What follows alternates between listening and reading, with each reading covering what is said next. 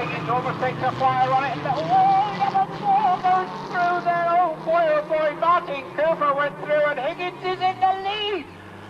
Oh, mighty man Higgins went through to the lead. He let the clutch in, had to stop, then the lights changed, then he came up there, and Martyn Cooper, number 4, is driving the race of a lifetime. And remember, this car wasn't handling so well as our last meeting, man, isn't he? Absolutely. And he's challenging Higgins as they come down into camp and tucks in behind and said, okay, Mr. Higgins, you go around there. So that in fact is Jenkins there. Jenkins is number 3 there. That's Nigel Jenkins. I thought that was going a bit, David. And Jenkins is having a look round the outside of it. Here behind you. And Higgins has to tuck tight into the left as they go over Avon Rise, and it's still there with Jenkins right in behind him. There's only 0.1 of a second there between first and second on the grid, but here we are with the situation that Jenkins is right up there with number 3, then it's 4 and 24, then Martyn Cooper 3rd, 24 then is Colin Harris there, and the white superstructure there, the upper part there of Martyn Cooper showing, and what lovely little cars only made down the road at Carlney's Formula Ford Cooper. He is there, 3rd place man sitting and closing up just a little bit there, and of course that is Yes? Very quickly, Bob Higgins has got a 10-second penalty. Oh wow, that For the jump to start. I did wonder, we can never pass a comment, can we, Malcolm, but I did wonder. So Bob Higgins leading the race on the road, but not on the actual time. He's got to finish 10 seconds ahead of anybody to actually win it. Now, if Nigel Jenkins' pit crew managed to get that information. So, this is interesting. Martyn Cooper comes down, closing up now on Nigel Jenkins. Nigel Jenkins, I wonder if his pit crew have got that information out to him. I wonder how they can get it.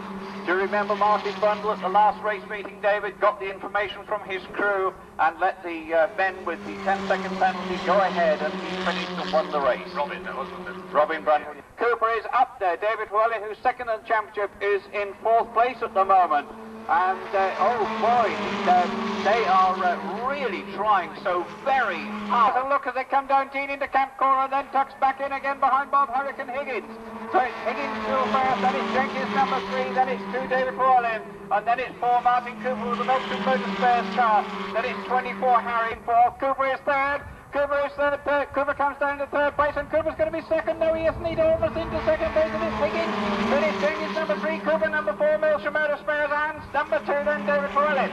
And that's how they go into Folly Corner at this moment. And Martyn Cooper is having a go to challenge for 2nd place. And with that, Llewellyn has a lip fire up the inside of Martyn Cooper, and he wants 3rd place as well. But he can't do it as they go up over Avon Rise. Nope.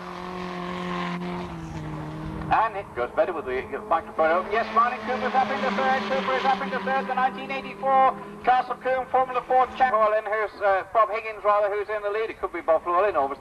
David Llewellyn, who's in 4th place at the moment. And David goes wide and loses a bit of time there and gets onto the gravel of the outside of cap time. Cooper is having a look to see if he can get by Jenkins, but I don't think he can as they come down Dean into Camp Corner, and it's Higgins who is going to win on the road. Higgins wins on the road from Nigel Jenkins there at number 3. Martyn Cooper number 4, and of course number 2 and 24 finishes okay, and over the line almost in reverse. Christoph Nigel, yes, he's been sent out by the marshals. Thank you, marshals, very much indeed. And it's going to be, somebody's carried a spare wheel out for Bob. Bob denying all knowledge of jumping the start as he takes his helmet. Oh, he's joking, of course. No. As Bob removes his helmet, somewhat disappointed. No, I don't believe that.